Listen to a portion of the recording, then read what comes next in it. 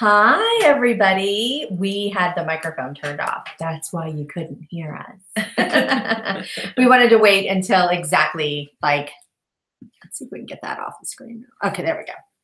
We wanted to wait exactly till 12 o'clock to be able to start. We just wanted to give, and I'm also just a big dork and I say really dumb things. Let's mute that. Anyway, so welcome to webinar number 2 for Elizabeth Craig Education. Over here, I have Miss Lola Gilbert. She is our operations specialist for Elizabeth Craig Education. Over here, I have Mr. John Craig, who is my husband and also head Sherpa, cinematographer, photographer, educator, blah, blah, blah, blah, blah. None of the glory, twice the backpack. Yeah. So I'm just going to get through some quickie logistics with you right now, and then I'm going to dive right in. So thank you for coming. And again, welcome. Yesterday was the introduction to Elizabeth Craig Education, and today is all about marketing. So today's webinar is, I said it's my top 5 tips for marketing, but actually it's going to be a little bit more of a round table. So we get questions all the time about marketing for photography businesses. And so we've taken like 5 of those top questions and we are going to just answer them ourselves. So it's a little bit more of a round table, which is really cool because you get 3 of us instead of 1. So it's more bang for your buck. Mm-hmm. If you have any questions for us pertaining to Elizabeth Craig Education or to marketing, you will notice what the chat box is below. Is that right, Lola? I believe it's on the side of us. It's on the side. So if you would like to ask us a question, please do. It doesn't have to be about marketing. If you have any other questions as well, we're open to anything. So without further ado, we're going to get started. So our very first question that one of our modules is marketing locally. Mm-hmm. And we do get questions like, well, don't I want to get like viewed in Paris? Like, wouldn't it be great to get published in like, a magazine in Italy? Yeah, it would. I mean, that's like cream of the crop. No doubt about that. So the question is, why market locally?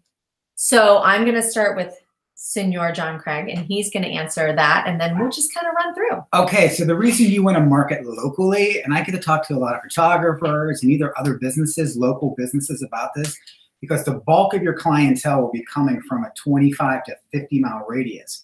So we live in a world of social media and a world of big numbers, but big numbers don't mean anything if they can't get to you. Mm-hmm. So whatever city that you're in, if you only have 100 people on social media or 1,000 people on social media, you want 90% of that to be in your neighborhood, because those are the people that are coming to you. Those are the other people that are going to spread the gospel about you. And so people totally forget about that in today's atmosphere. Everybody wants to be a gazillionaire. They want to be Insta famous and stuff like that. But this is all about building a consistent bank account and about getting consistent clientele coming to your door. So that's why you want to market locally. That's why you want to do small networking groups and why you want to be part of your community. So people will just organically start spreading the gospel about you. And the idea is like, yeah, if we had 1 million followers in Paris, that would be great. But if we're not selling to people in Paris, that's nothing but just something for me to talk about. Mm-hmm. So that is why you want to market locally, because all your clientele is coming most likely within a 25 to 50 mile radius. And also when it comes to like the cream of the crop clientele that you want, these people that are willing to come and travel to you and really invest in the art that you produce, unfortunately is going to be a small percentage of people that either have the money to do so, to pay and to travel to you or have you travel to them, or that ultimately just don't want the ease of going down the street to Sue, who's going to photograph me beautifully as well. So when you are focusing a lot of your energy on the people locally who are going to not have to invest quite as much when it comes to travel and staying and all of those types of things, you're going to get a better return on that investment of your time, because those people are going to be more willing to book with you just based off of the financial availability of most of the clients that you're going to have. Mm-hmm. Does this mean that you should not try to get in a magazine in Italy? No, you should totally go for that. But if you're spending dollars, you want to spend them locally for your local business. We actually didn't advertise. We did not pay for advertising for years. We marketed locally. And marketing is different than advertising. So go for it. Never, ever quit reaching for those high heights. But if you want return on your investment, you want to go local. Exactly. Yeah. And don't stress out about your social media numbers. There needs to be like a social media rehab for people. Yes. That every day look at their numbers and like they see a couple go up and a couple go down and they're like, why? But as long as your numbers are local as much as possible, you're doing great. Making sure that you're looking at your stats too. In Instagram, if I look in my statistics where my audience is coming from, I know that like, what is it, John? It's 90%. Like 90% of my audience is in Pittsburgh, which is where I live and where my business is. I know the age range. I know what time of day. So I'm marketing locally and it's working. Okay. Question number 2, is blogging obsolete? Me and Lola can both share this. And Lola said it best. Blogging is your SEO currency. If you want findability, if you want searchability, blogging is it. And it's the best way to spread your message. And for me, I'll never quit talking about blogging. Our whole life, I started blogging when the word just came out. I blogged for 10 years. The first 5 years, people were like, what are you doing? And I'm like, we were #1 on page 1 of Google for a decade and a half almost now. And it's all because the more you feed Google, the more Google feeds you. And it's that simple. Especially with photographers. I always say to photographers, most people hate blogging. And we have just the opposite relationship. But most photographers hate doing it. And I'm like, you have to export your photos anyways. Right. Why not share them? I mean, if you had a client pay you, export them anyways and put them on social media and get that SEO return. And the other thing about blogging, it's the greatest place to do one thing with multiple outcomes. And as you follow this program that the 3 of us developed, it's all about doing one thing with multiple outcomes. So now blogging gives you your SEO, but it gives you this ability to repurpose all this content, all the different social media platforms. And then lastly, or maybe even importantly, firstly, your blog becomes an on-demand portfolio. So as your boudoir or editorial style develops, you'll end up getting these little niches. Then all of a sudden, someone might say something like, I only want to see couple boudoir. So then you'll be able to go to your search box and type in couple boudoir, and that'll come up. And you're given an on-demand portfolio. So it's the most efficient way to build your audience, to build your archives, to get SEO, to show the world that you are working. I can go on and on and on, but Lola, you can, half of that I stole from Lola too. So.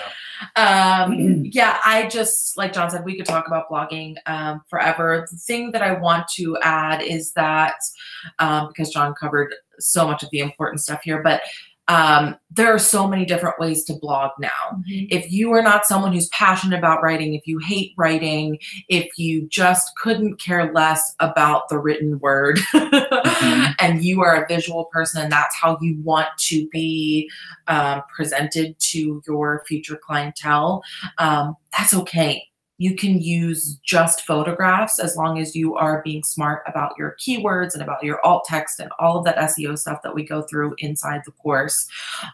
You don't have to sit down and write 1,000 words to put a blog post together. Also, you can use your client words. You can use so many different things to start blogging. And there are a lot of resources out there that tell you how to do that, as well as inside the course, we do a deep dive into all of that. But there is absolutely, in my mind, no excuse that you can use to not blog. So also, even if you are not a writer, like Lola said, it is still your opportunity to put photos out, to speak your language and bring in the clients that you want to bring in. That's your opportunity to show what style of photography you enjoy with boudoir. Some boudoir photographers really push the limits, and they really, really, really get very, they push the limits. Other boudoir photographers are a little bit more conservative. regardless, other photographers do couples boudoir. Other photographers do same sex. Whatever it is, whether you want to write or not, putting out visuals of what it is that you want to attract is a really important thing to do.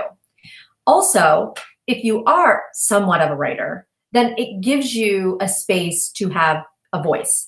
And this is how you can really establish. When I started blogging, John had already established it for, I want to say like 5 years. And once I started blogging, I really started to attract the kind of client that I wanted because they understood what I was saying. It spoke to them. It brought them to me. So now I have a voice. My blog is also used as a resource. People find my blog not only to research certain types of photo shoots, but also for my words. I'm a big, heavy writer, so it doesn't bother me to blog at all whatsoever. In fact, I really like it. It's kind of a dumping ground. It's almost like an online journal for me. It really works for me. So as Lola said, if you are not blogging, there is no excuse for that, because I can't tell you how many photographers I see that will just put up like the woman's first name and then like the date that they photographed them and like maybe one sweet word or, you know, something like styled or special or anniversary or birthday or whatever. And then they have like 5 or 6 photos and that's all you need. That's it. And when you do that, if you can do that at least 2 or 3 days a week, the Google bots pick it up and they know you're there. And then they want to push you to the top because now you're the most relevant because you are the most recent in your area that has put something out there with those keywords. Yeah. And the last thing I want to say about that, people overthink blogging. Blogging's just a software that you're uploading to. It's just a software that you work in. It doesn't have to be a lifestyle. All of a sudden people put like blogging with bloggers, with lifestyle, but you don't need to think about it that much. It's just a platform that you're uploading to. And as you do it, like Elizabeth said, at first it was just a bunch of photos. Then she started developing a writing style and her personal style and attracting people. And that takes days, years. I mean, it's all up to you how you come, but the blog gives you that opportunity to really even start looking back at your own work and kind of giving you this critique of your own self and your own evolution. So blog, blog, blog, blog, blog, blog, blog, blog. Okay. Number 3, what is a social media schedule? Let's start with Lola. Something we do poorly. Well, I think it's and what is the importance of it? Yeah, it's self-explanatory on a basic level, right? You are scheduling your social media. But really what it is a tool to make sure that you're being consistent, to make sure that your brand is being portrayed in the way that you want it to make sure that you are continuously building SEO, to make sure the people that follow you know exactly what to expect. And I know that sounds like a lot that you're doing with a social media schedule, but it is really exactly what you are doing. You are continuing to be consistent and continuing to show up. And you are also ridding. How many of you wake up in the morning and you're like, oh, what am I going to post today? Or you're in the middle of dinner and you're like, shit, I didn't post on social media today. And then you're scrambling for something and it's not well thought out. And you don't know if you're connecting to your potential clients or your followers because you just threw it up there. You are alleviating all of that pressure, all of that confusion, and the space in your brain by having a social media schedule. And it ultimately builds into your marketing plan as a whole, because you don't want to be last minute trying to connect with your followers. Yeah, so mild interruption there. Our dog was outside and she's a bit of a princess. And so she was barking her head off until somebody went out and saved her. So now her favorite place to sit is on my lap. So we're stuck with her until she gets bored, but she is cute. Yeah. Your social media schedule is something that's going to save you. If you can get a schedule together and you can plan out drafts and things like that, it's going to save you so much headache and so much time, just like Lola was saying. It also makes everything for you consistent. And that, I'm telling you right now, consistency beats quality any day of the week. So if you're like, oh, my photos just aren't good, like that, put it out there. Consistency beats quality any day of the week. Yeah, let me jump in there. Go ahead. because quality is subjective. Mhm. Consistency is not. So in your own personal world, I'm sure there's a lot of great music and a lot of books that you just may not dig. Mhm. And it doesn't mean that they're, Russian literature is never going away. Like, I'm not into Russian literature, but it's amazing. Mhm. And so quality is subjective. Remember that. Consistency is not. Showing up daily is more important. Your work will your consistency will attract the clientele. Okay. So I just wanted to jump in on that. That's a big And inside of the course, we talk a lot about what you should be posting, what you should be saying, how often you should be posting, how to put together that social media schedule so that you and aren't also scrambling. per platform. Right, per platform, yeah. So if that is something that you are really struggling with, then inside the course, you're going to learn a lot more about that. But on a basic level, you need to have a schedule and to stick with it. Okay. What is one thing I can do to increase awareness about my business? Take it. Blog. Consistency. People who create consistently and upload consistency work consistently. Like, we have a little tagline, create, connect, and grow. And that has been like one of the pillars of our business. Like, we create, we connect. You connect it through social, you connect it through individuals, you connect it through communities and network, and your business will grow. And it's the idea that you need to start, and like, in the perfect environment, like for you specifically out there, there's just enough time to be successful if you start today. Right. Remember that. There's just enough time in your life to be successful if you start today. And that's the goal that we're trying to get people to do, to live the life that they want to live. Create, connect, and grow. Yeah. Put on a t-shirt. And I would also say, stop hiding behind your brand. People buy from people, not businesses. Unless we're talking about large corporations like Target and Walmart, of course, people buy from I don't know who the owner of those companies are, but when we're talking about businesses, self-made businesses, local businesses, those types of things, especially artists, people are connected to you, and then they are connected to the art that you create.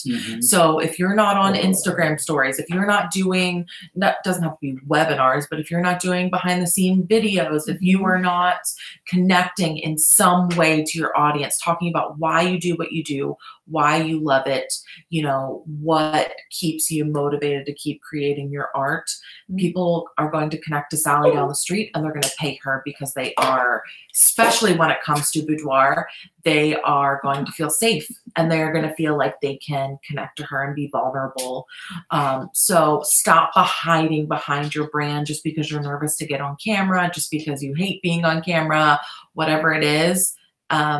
You have to take risks in order to be successful. And if that's your risk, then you need to start doing it. I just had this conversation yesterday about marketing with a different industry. And I was using and people were really uncomfortable doing social media and showing content. And I was giving them the example, like, remember when you walk into the grocery store and you can see the butcher working, or when you walk into the grocery store and you can see the baker working, or you walk into the drugstore, you can see the pharmacist working. That's content. The reason they have those people where you can visually see them is so you can actually see them working. And if people cannot see you working, they're going to assume you're not working. So just the same idea, like when you walk up to whatever counter and there's nobody there, you assume they're not working. So if you're not showing people that you're working, and you're like, why is my email box empty? Because nobody knows that you're working. Yeah. And nobody cares. Nobody cares. And the other thing one other thing I was going to say too, that has nothing to do with anything on that. One tip that I have for you as well is, look, our tone changed. Look at that. It's called white balance, people. Bad white balance. White balance. Why you should have control over your cameras. I'm trying to change that. Anyway, the other thing that you can do is collaborate with locals.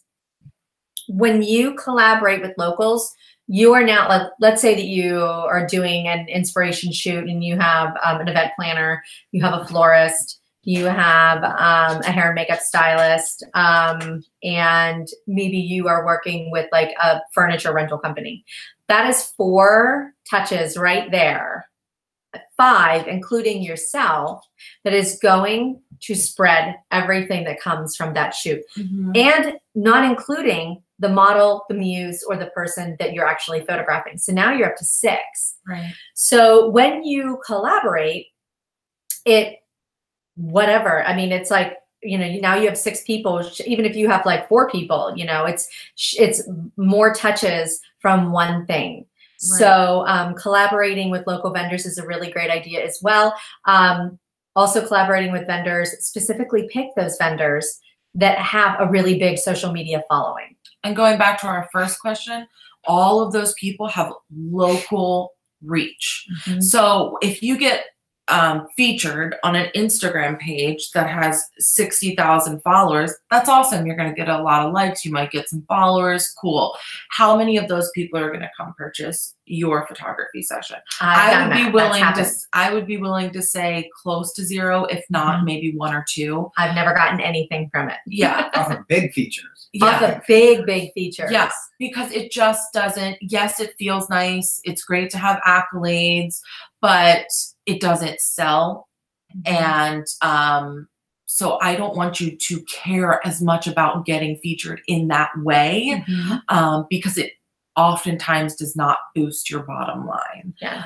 So just rounding back to what Elizabeth was saying, those 6 people are going to have a local reach where their aunt, their best friend from high school, there's somebody is going to say, I want to look like that. Yeah. I want to look like that in the photo shoot that Elizabeth did. So I'm going to reach out to her. Yeah. And like I said, Sally from California, probably not going to happen. Probably not. Could. Okay. Could. Reach for the stars. Yeah. I've had people travel from Seattle. Yeah. all kinds of different places all over the United States. One woman was just coming in from Germany. Mm-hmm. But it's rare. A couple times a year. Yeah, a couple times a year. Okay. It does happen. Okay. Why is having a brand so important? I bet all 3 of us can give 3 different answers to that question, and all 3 of us will be correct. Let me give my answer first. So go ahead. A brand is what you want people to say about you once you leave the room. Mm-hmm. For me, that's the simplest way I think about it. What do I want people to say about me when I leave the room? Mm-hmm. You know, and that changes over the years. But for me right now, I want people to say, like, I'm a content creator. He's a creative, you know, but everybody has a different answer for that. So let's go down the line and see. For me, branding is your voice and your style. Mm-hmm. It's what separates you from absolutely everybody that is doing the exact same thing as you. Mm-hmm. When I first started in boudoir photography in Pittsburgh, nobody else was doing it. I was given, holy cow, was I given the gift of I was given 4 years to figure out my brand before it started, that trend started hitting Pittsburgh. My brand for boudoir photography has always been luxury. That's my brand. Mm-hmm. Women come to me. They come to me obviously for gifts for their significant others, but they mostly come to me because they want an experience, a luxury experience that is going to make them feel so good about themselves when they walk out the door. There are a ton of boudoir photographers, really good boudoir photographers in Pittsburgh that you can go to that are much, much less expensive. Go in, get photographed, get out, and end up with like some really great photos.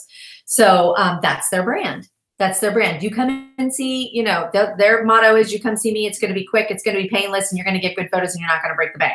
With me, it's going to be, you're going to come in and you're not going to be sure if you can do this. And I'm going to show you that you can. Yeah. And you're going to walk in at this time, you're going to walk in all timid and you're going to walk in a little shy, but you are going to you are going to walk the catwalk and the runway on the way out. So that's my brand. Go ahead, Willa. So for me, branding is important because it in turn funnels back into consistency, which in turn funnels back to people saying the same thing when you leave the room, and for people knowing the experience that they're going to get when they walk in the door with you and knowing why it's worth it. Mm-hmm. So continually, Elizabeth is talking about the experience that she offers. It is not at the end of the day about the pictures, even though that is an incredible piece, but it's about everything else that they get with the experience with Elizabeth. Yeah. And people know that because she is consistently talking about it. They know what her studio is going to look and feel like when they walk in because she is showing behind the scenes. She's showing pictures of it. You know, it is constantly showcased in her, you know, online portfolio, wherever that might be.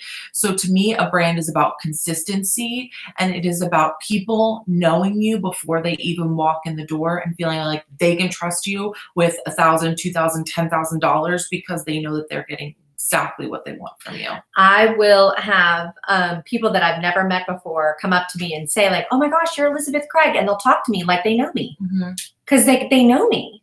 They kind of do because they've read my blog. They've gotten to know me. I take a lot of time and I put a lot of energy into making sure that my brand is very clear and very transparent and very ever present. And when I walk into a room, people walk up to me and they say, hey, are you Elizabeth Craig's husband? And I'm like, yes. And it's kind of funny, but we branded ourselves completely differently. Yes. Like I branded myself behind the scenes Yeah. and Sherpa and content creator. Yes. And all that stuff. And we branded her publicly. And so especially if you're year like 1 to 3 with your photography business, or like even 0, 1 to 3, your branding will develop. And it kind of circles back to our first question. If you're not sure what you want your brand to be, like right now, you know, like I want my font to be this, I want my colors to be this, but I don't know what I want my brand to be. If you blog, you will be able to look back at your work and your brand will start speaking to you. So even if you're not sure, if you start putting your work out there and you start getting feedback, your brand will evolve from that. And this is something that I walk you through in the a couple of the modules as well. One very, very specifically is everything about my brand and how I came up with that brand and how my brand, I go step by step on how I work with my clients from beginning to end.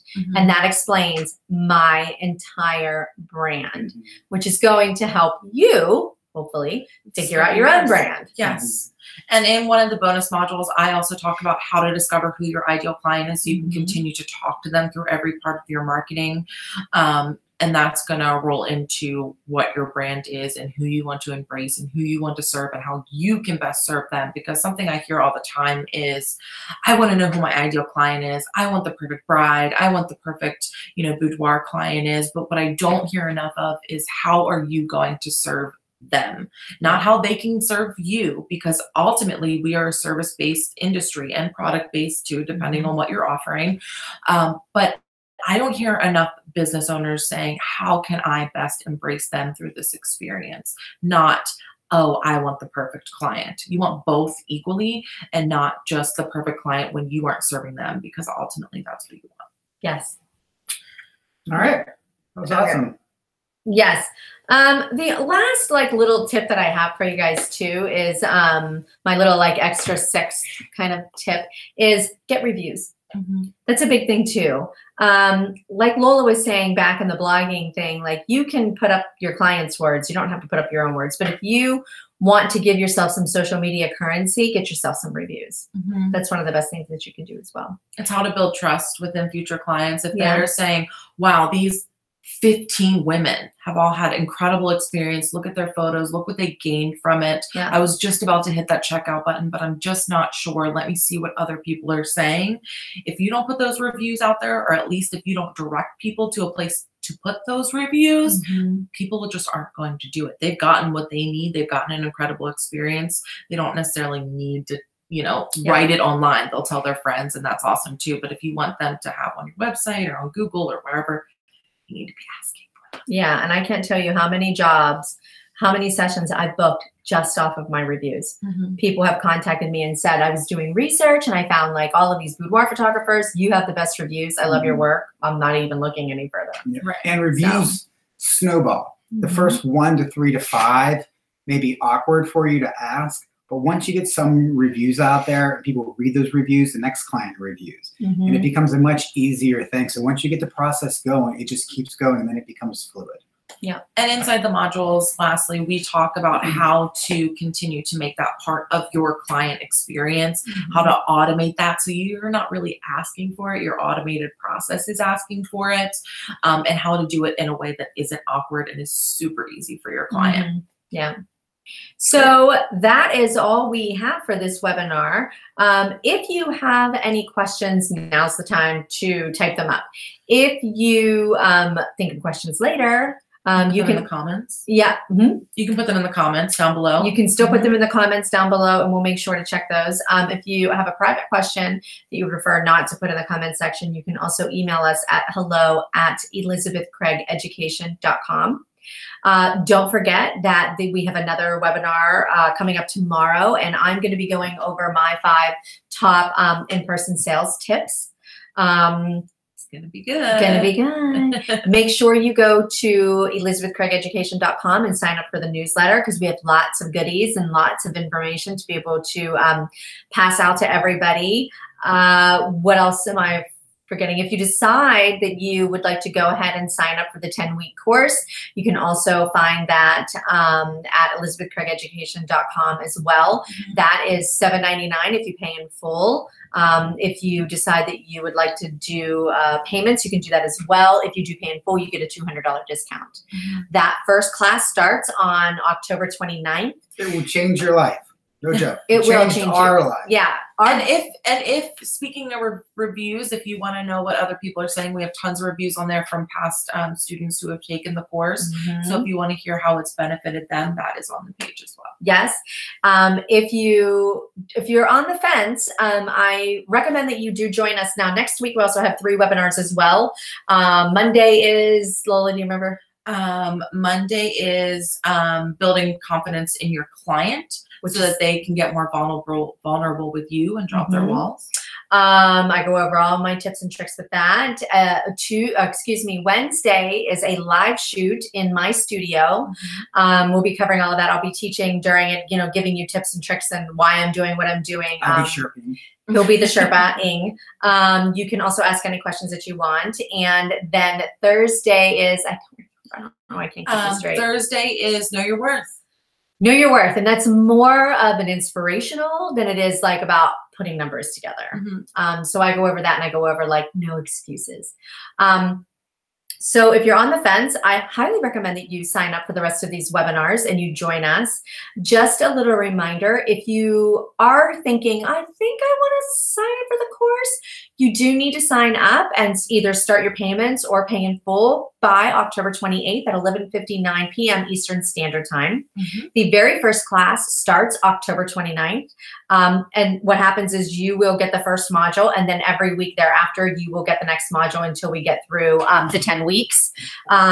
2 weeks, we do give you a little bit of a break because you're going to need it. There's so much information. So much information. If you miss that deadline of October 28th by 11:59 p.m. Eastern Standard Time, then you got to wait 3 months, because this the first sort of launch of the very first 10-week program, we are going to be coddling and nurturing, and we're going to be babying, and we're giving ourselves 100% to the students that are signing up for that. In the future, we will probably, give it like 2 weeks and then maybe launch a new one and then give it 2 weeks. But for now, we are giving 100% of our attention to the people that sign up for the very first time. So therefore, we're going to see them through all 10 weeks, and then we will launch the next one. So if you don't sign up by that time, then you do have to wait 3 months. So just consider that. If you have any questions, again, please don't hesitate to ask. And I hope to see you all here tomorrow. Bye, everybody. It's lunchtime, y'all. Go create something. Go create Share something it. and share it.